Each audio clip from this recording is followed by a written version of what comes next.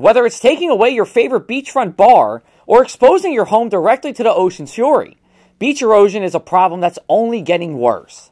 Beach erosion happens when water carries away sand, rocks, and soil along the beach. Strong wave action and coastal flooding all contribute to beach erosion. Over time, the intense wave energy comes up to the shoreline. It takes the sand on the beach, pulls it back into the ocean, and spreads it all over, changing the shape of the shore.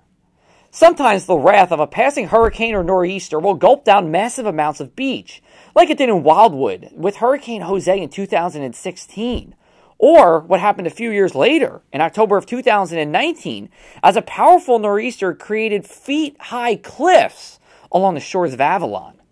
Nor'easters and tropical systems all work under the backdrop of sea level rise, which increases the amount of erosion. To maintain the shape of the beaches and to protect infrastructure, the federal government spends an average of $150 million each year on beach replenishment. This involves dredging, removing sand from the bottom of the seafloor, and putting it back on the dry land.